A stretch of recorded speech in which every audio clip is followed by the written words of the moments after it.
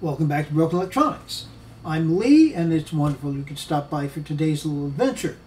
We're going to be continuing today with the 2009 Mac Pro that I got all the way from Bakersfield, California via Facebook Marketplace.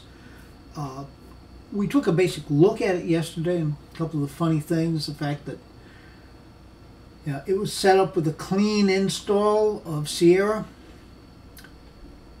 and she didn't send the user password. But we got by that. We've got the machine running. Now, today I'm just planning on doing some basic hardware upgrades designed to get the machine to be more usable as I then embark on the rather more strenuous things. Now, one of the first things, it's got 8 gigabytes of RAM, which I was surprised to find distributed as 4 2 gigabyte modules, all on processor A. Oh well. Now, I have lots of RAM. I can't be 100% sure that it's all going to work. I have this, I'm quite sure will. I've got 4 8 gigabyte modules here, and I know these got pulled out of one of my other Mac Pros when I upgraded the RAM in it. Alright, now I've got 4 16 gigabyte modules, and I'll be honest, I don't know where they came from. They should work, but I guess the only way to find out is to put them in and try and see what happens. Alright, so that's one.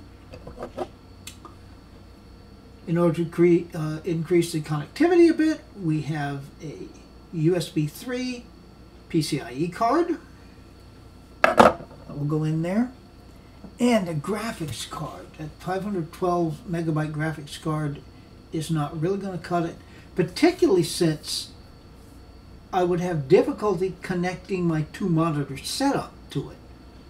I've got an adapter kicking around someplace to adapt DVI to mini display port, but there'd be some looking to find out exactly where that is. So we might as well put this in. Radeon RX 580. Now this is Mac Flash, which will be important for this machine. I'm going to need the boot screen. Once we get to the point where it's running on open core, that won't be as important, but it is right now. And of course, this has got DVI, dual HDMI, and dual DisplayPort, full DisplayPort. So we're going to put those things into the machine, and hopefully it will become a much more functional, happy machine. So if you're interested in seeing that happen, please stay tuned. Okay, there is no really good way of recording this. No matter how you do it, you end up blocking people. We'll take the hard drive out. Seagate Barracuda, 1 terabyte.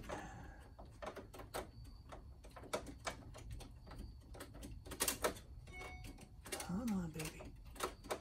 Let's go.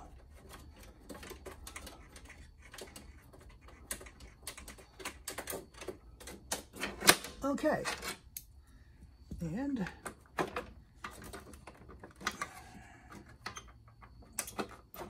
oh, it was already slid.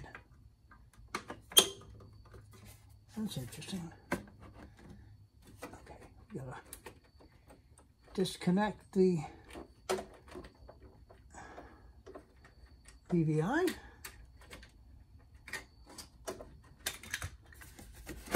And now the card will come out. All right. And we have both. This is always the problem with these things. Getting at these mini 6 pins and getting the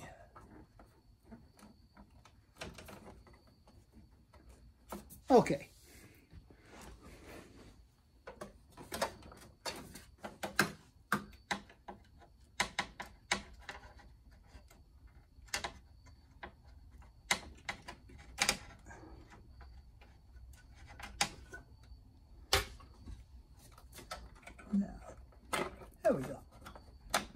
There's the easy way. And RX 580. Wrong cord on this. All right.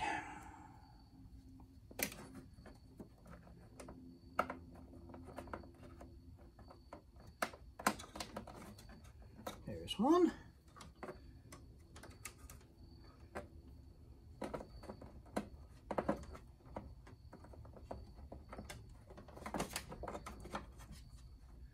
And I know you can't see a darn thing.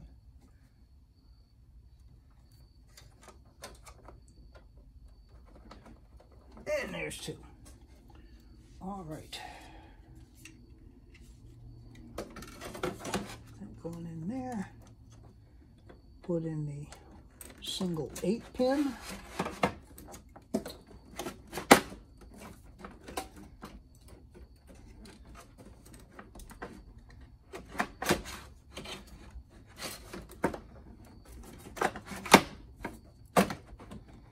Okay, and that's in. That's in. Now, PCI card, which we're going to put in the second position.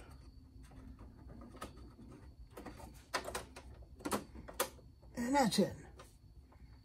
I think I may have a slot cover handy here.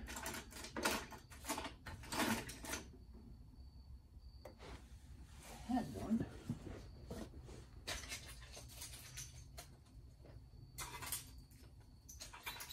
Oh, that we'll get. Oh, they're right here. Okay. So we can slide in the slot cover. There, that's official. Now, there is a problem that mini 6-pin to 8-pin is awfully low. Okay.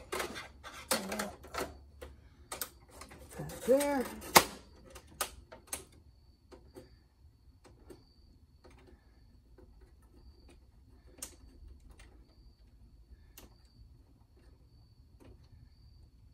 Top one's in.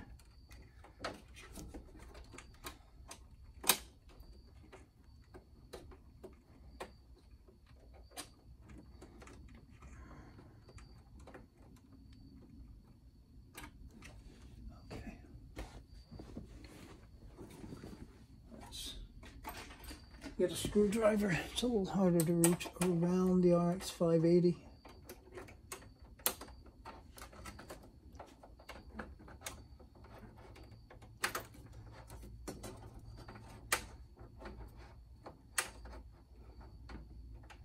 Okay, that is in.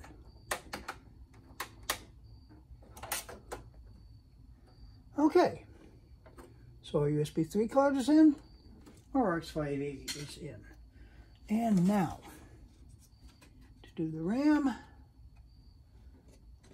you do have to remove the CPU RAM tray,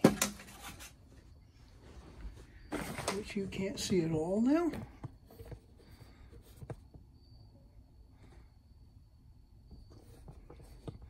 It's not hideously difficult. I mean,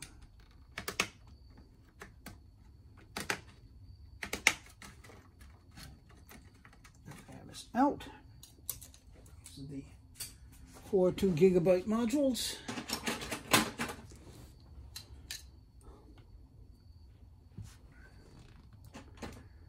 I'm going to try putting in one 8GB. You know, I think I'm just going to put all the 8 gigs for now. I'm going to get 2 more 16s and we'll go triple channel, but for now, let's just do this.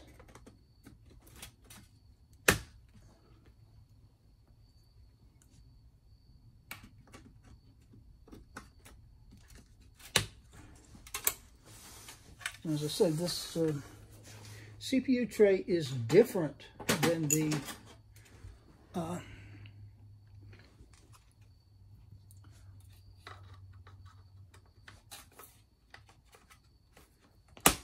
then the one for the 5.1. With the 4.1, with the dual tray, Apple thought they would get better cooling on the CPUs if they went with de-lidded processors. Turns out they were wrong. It made no difference.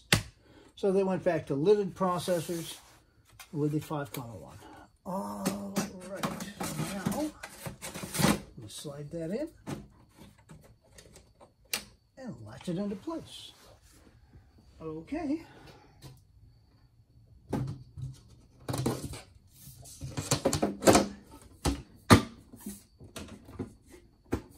Oops.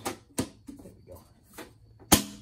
Yeah, that door, you know, even up here, it's not quite straight. It is in the back. That was the one flaw in Apple's design here. The arms and the legs do bend so easily.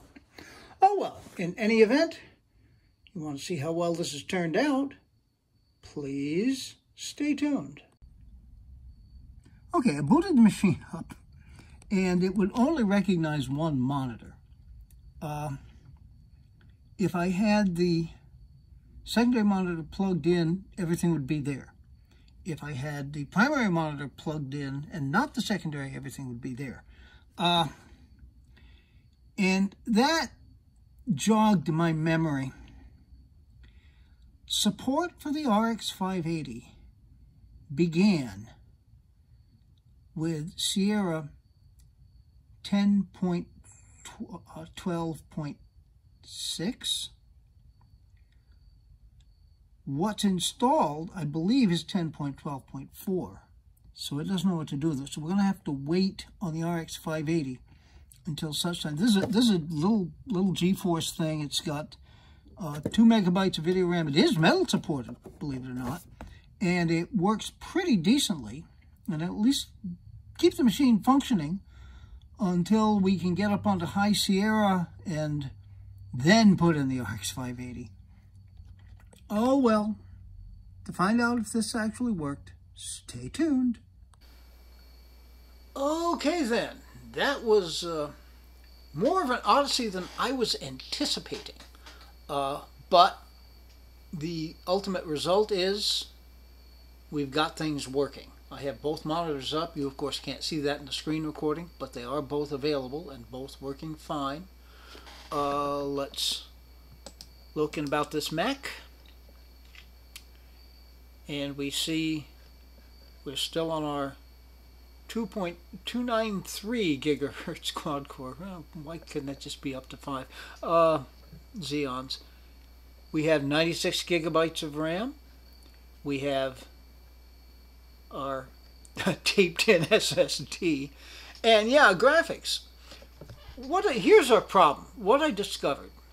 I knew that El Capitan did not support the RX 580.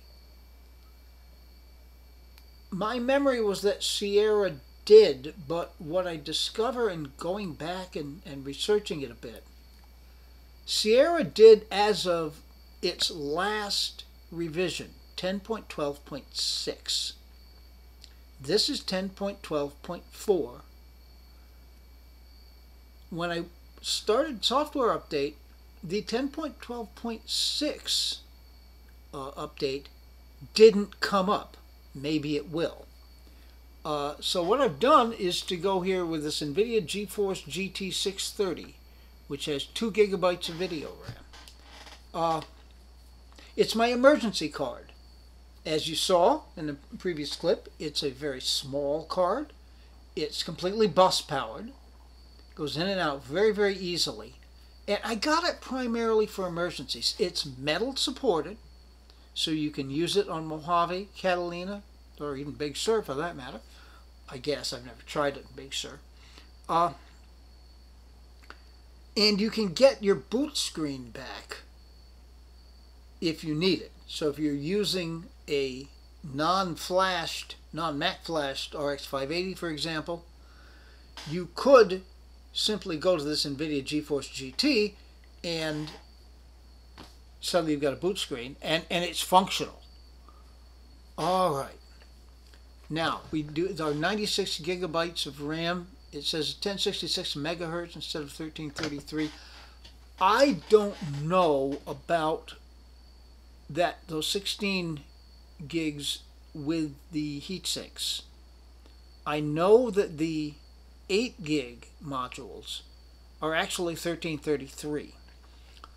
This requires the firmware update slash processor upgrade in order to recognize the speed of 1333. I'm not worried about that at all right now. Now the 96, that's actually with 4 16 gig modules, 2 for each processor, and 4 8 gig modules, 2 for each processor. The Mac Pros work better generally as triple channel memory. So it's really true, and I have tested this. If you leave one slot empty for each processor, the one closest to the heatsink, you get better performance out of 96 gigabytes than you would out of 128 gigabytes. So I'm going to get a couple more 16 gigabyte modules, and we will in fact do that. So we'll be staying at 96, but it should be a better performing 96. All right, so what's up for the future of this machine? There's a lot of things to do, and I've got some research to do as to the exact order in which to do them. I think the next big thing is probably the firmware update to 5.1 firmware. Do that, then you're able to upgrade the processors. And I believe you have to do that firmware update before you do the processor upgrade. I may be wrong on that. I'll have to go back and check that to be sure. So I think basically I can do the 5.1 firmware upgrade, then go ahead and install High Sierra at that point. That should be fine.